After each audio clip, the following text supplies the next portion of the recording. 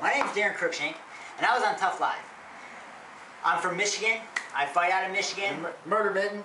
Yeah, look at that. But you know, Michigan's my home, so I don't feel like I'm gonna be moving anywhere soon. You know, as long as I can get what I need here, I probably won't go anywhere. To tell you the truth, my coach, one of my college coaches, my wrestling coaches, summed it up pretty easy. He called me a cultured redneck. Okay, I'm from the city. Like, I grew up in Inkster. Like, it's not a good city. Like, blah blah blah. It's 5 minutes from Detroit. Like, but for some reason I just like getting dirty, and I don't exactly know how many fights I have at 55. I'd have to check my SureDog account, but it's like half. I've got like half at 70 and half at 55. 55 isn't that bad.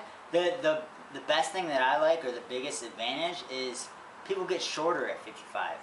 Everybody at 170 seems to be 6 foot tall and huge. The weight cut to 55 isn't that hard. As long as you manage your food and diet and and be responsible about that stuff, the weight cut's not that bad. I think I would be able to make 45 down the road when I'm fighting for more money and I had to be strict on my diet. I think I could make it, definitely. Cristiano would always grab my belly and said, "This isn't yours," and he'd be like, "You're a 45 pounder." So thanks, Cristiano. So all the other shows besides the first Tough I think was 8 weeks, and all the other shows were only 6 weeks. We were 13 weeks in Las Vegas. Faber's like, "Hey, I really want to get you out there, get the first win done. I want to match you up with Vic. He's young. He doesn't have a lot of experience. He's like a fish out of water on the ground. He's all this and all this and all this." And I'm like, well, I'm kind of beat up from the fight to get in, but I'm like, I'm thinking I take the first fight, the first week, and then I'll have like 5 or 6 weeks until I have to fight again. So I'm like, okay, let's do this. Let's fight. So, the weight cut was easy because I just made the weight. So that was another thing in my mind, saying, okay, let's do this. I'll be the first fight. I just weighed in. I'm not, I didn't have any huge injuries, but I was just in a fight, so I got lumps and stuff. But so the weight cut was the easiest one I've ever had. I got ready.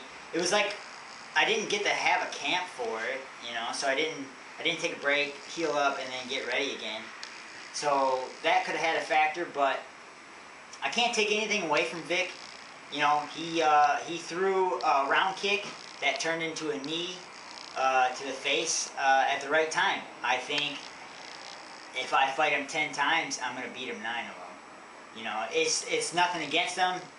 He's a tough dude, and it's just I feel like I have a lot more experience and a lot more skills, and I'm way better. Training with Faber and his guys, Chad Mendez, all those guys, they're at the top of their game. They're up here, right? And I'm just a baby in the sport. Like, I just got into the UFC, and training with them and sparring with those guys and grappling with those guys, it just shows where I'm at and where I can go.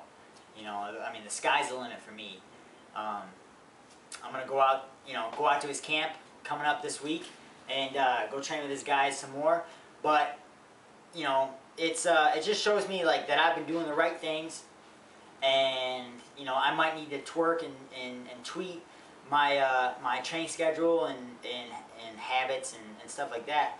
But what I've been doing is right, and I've been doing it right here in my garage. So all those big gyms. I try to, like, okay, so say I'm fighting a black belt in jiu-jitsu. Obviously, he wants to get it to the ground, so I'm gonna do more training as far as like takedown defense and stuff off my back and stuff like that, and getting out of submissions. But no matter what, I don't want to veer away from what's always worked for me and what's gotten me to that level.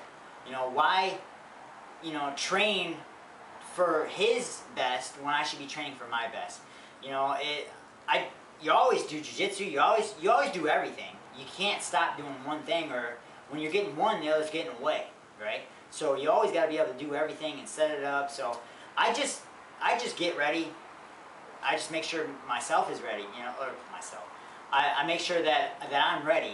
You know, if I feel ready, my cardio's up, my weight is good, and I'm ready to bang.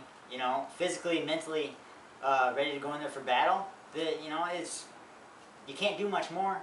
So I just concentrate on myself. It doesn't matter if they change me opponent or whatever. I train for everything. I'm ready to go. So this is how I've always felt about this sport, and you know, this isn't a fight to me. This is entertainment. Yeah, it's a fight and it's a sport, but number one, you're an entertainer.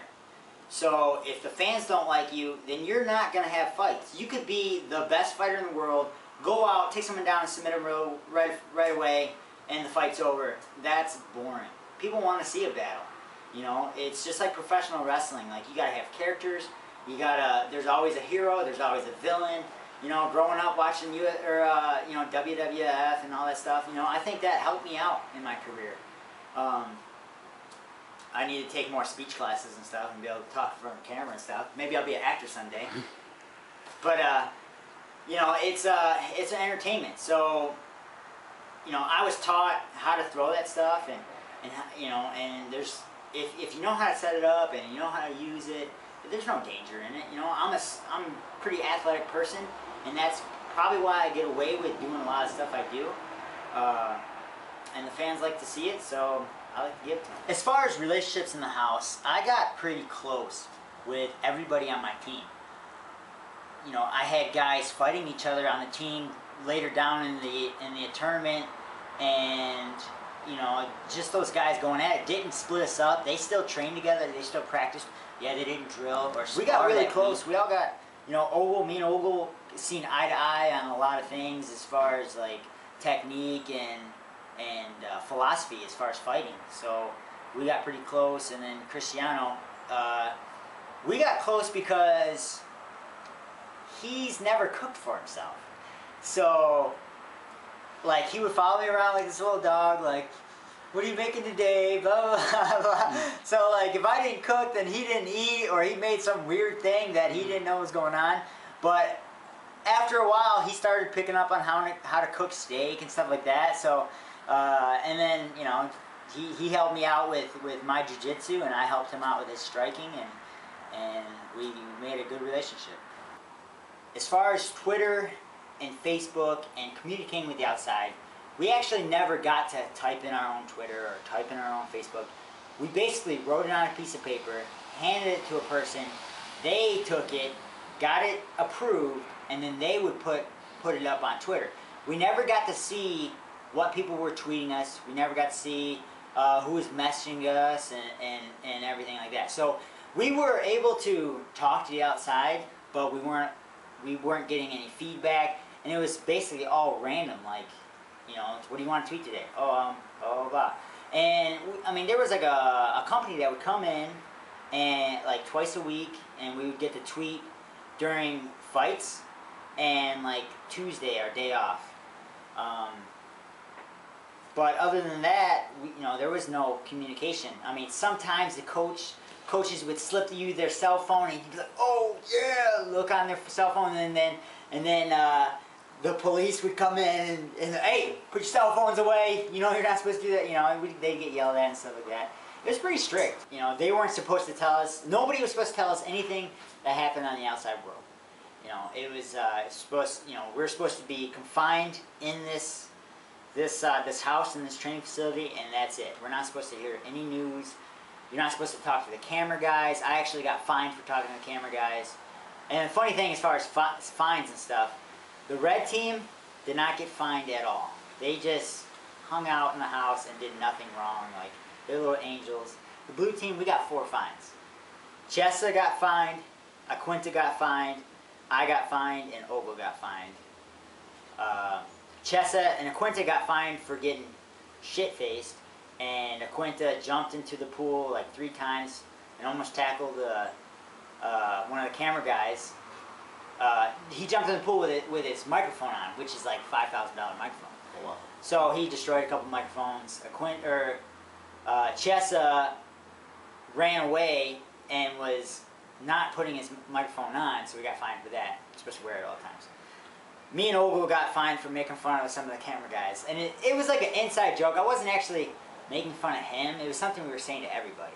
So, like, when someone would get injured, like, oh, my back's hurting today, or someone would complain about something, we'd go, oh, you know what's really good for your elbow? And they'd be like, what? Lick my butthole. Which I thought was hilarious. And I seen this camera guy, or he was the boom guy. He would always have that boom, you know, like the speaker guy.